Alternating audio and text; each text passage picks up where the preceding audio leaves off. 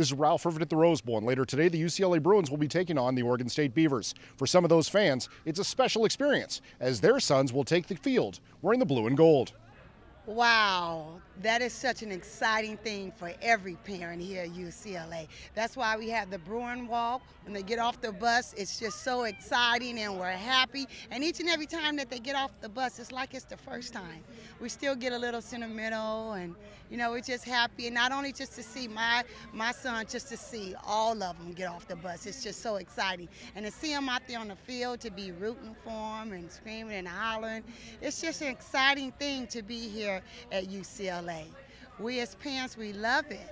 He's still my kid. I cried the first time we saw him go off the bus, and no, it's awesome. It's a feeling you can't even explain as a parent. Very prideful. From when the kids are real small and you watch sports throughout the years and you see other kids out there playing college ball, and obviously you want to see your kid out there, but when your kid actually gets out there, man, it's a beautiful moment, and it's one of those moments where you just can't really explain it. You just have to go through it. And to see him get off of that bus, I mean, we've been seeing him get off the bus now for a couple games, but even today, seeing him get off that bus one more time today, it still makes your heart just warm, man. I enjoy it. I lose it. Like, that's an understatement. When he, at the Texas game, if he would have made it into the end zone, they would have had to take me to the emergency hospital. I would have had a cardiac arrest. It was just, it's amazing. You know, the work that it's taken for him to get to where he's at, for all of them, but, you know, I'm speaking on behalf of Cassius. I think when he does it, and he does it so solid, as a freshman, I'm amazed. I think, is that my son?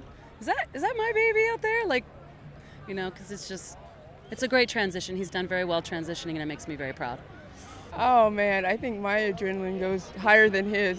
I just get so excited just for my sons to be involved in something so great here, playing at the best university in the world, UCLA, being a Bruin. It's just so exciting. He's where he's always wanted to be. He made a decision early, and he was happy with his decision, and he still is, and going to push forward. Go Bruins. It's been amazing. It's been so much fun to see him out here. He's so excited and so glad to be a part of this. He came last year and couldn't wait to be here, and every time I show up, I just can't believe he's out there. Yeah, and it's been fun to watch his reaction, because it's something he's always wanted, you know, and it actually came true, and it's awesome for us to be a part of it. We're loving it. He's loving it. It's fantastic to watch him play. It's very exciting. I actually bring my binoculars each game, and I'm kind of keying on him and always want him to be right there in the mix. It's amazing because I get all these texts and emails and going, I saw Nathan, he's doing good. It's like, it just blows me away. I love being a UCLA mom. I'm so proud to be part of the Bruin family. And I actually told him to like really take in the moment when he ran out onto the field, and then he ended up getting picking up a forced fumble and running it in for a touchdown, and it was just an amazing feeling. You rarely have a voice on Sunday morning. It's just amazing to see them, like I said, doing what they love doing and doing, you know, fulfilling their dreams. So it's a lot of fun. I mean, the energy is just off the charts. You know, we just love the kids. You know, the coaching staff has been really great, and we just know that this is going to be a wonderful thing when it's all over said and done. UCLA is a great school. You know, apart from the football, it's a really great school to be.